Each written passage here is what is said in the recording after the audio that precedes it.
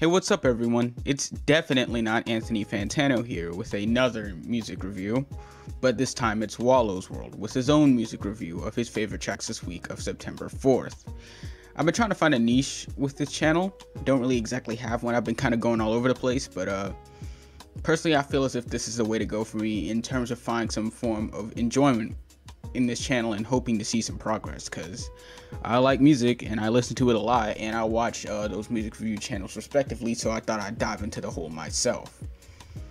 But first off, we're going to start off with the hot fresh new mixtape from Detroit's own Big Sean with one of my more favorite singles from the project called Dawn Life featuring Lil Wayne.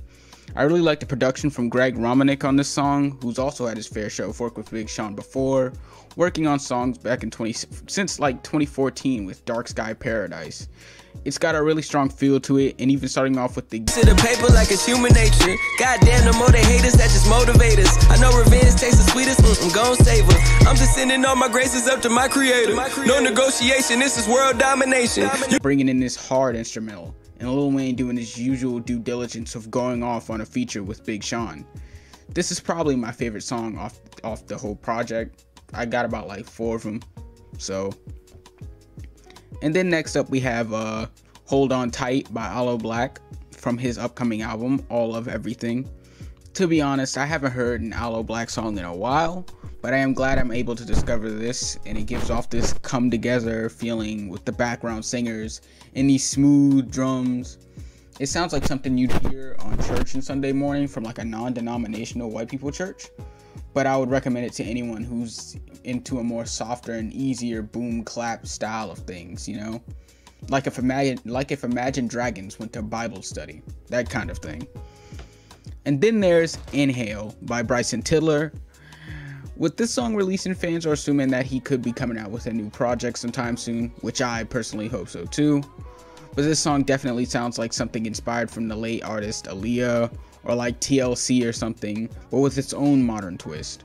With its twisted, distorted lyrics, it shows a more wavy side to Bryson Tiller, and even though the lyrics were a bit weak, it still all came together to make a decent comeback single for him, and hopefully the next project that he does will carry on the same kind of element.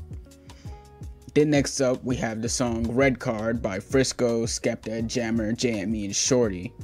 This sounds like something you hear on like the next FIFA installment, but you will remember far beyond that game. Its quick bars from each of these UK grime artists just go to show that even in the UK they can really go off. I really like Skepta and JME verses for most of them all. Like usual, they always seem to deliver on their songs and make this one of my most favorite posse cuts and songs for a while. Everyone on the song supports each other very well, just as you would be supporting me by liking this video. For the 5th song on this list, we have Self Control by Paper Dragon. It carries this fast-paced, poppy-like beat that makes me want to like get up and dance or something. I like the trumpets in the background. I feel as if they carry the energy of the song that you'd want, and the lead singer sounds very nice. For this to be my first time hearing a Paper Dragons band, I'm not disappointed, and I hope to hear more new stuff from them soon. Lastly, we have Children of the Void by Ramirez and Sosmula. The song reminds me of the Red Dot song from Ramirez's latest project, The Player's Manual, that I also liked. Its weird lyrics and strong instrumental both play into Ramirez and Sosmula's hands, so that's why I believe this song is pretty well done. I wish it would have been longer because it's only a few seconds short of 2 minutes, but overall this song is one of my favorites from this week, and hopefully you guys can appreciate it just as much as I did. I want to thank y'all for watching this video.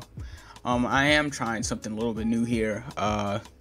Sorry if I'm taking like the super duper Fantano right here, but I mean I do like music, and I do like to review music a lot. I mean, if you know, so these are just songs that I picked out that I discovered this week, and hopefully y'all are able to appreciate these songs just as much as I did. I just want to thank y'all to be able to just even stay and consistently watch this channel. It does mean a lot to me. I mean, I got like 10,000 views and 277 subs. Hopefully one day we can be just as big as Fantano, maybe even bigger, as big as Sean C. I don't care. I would preferably want to beat Sean C because he is a dweeb. But yeah, thank y'all for watching. Y'all like and subscribe, and y'all have a great day. Enjoy the songs. They're trying to be. She want him. That bitch is a Jinjo.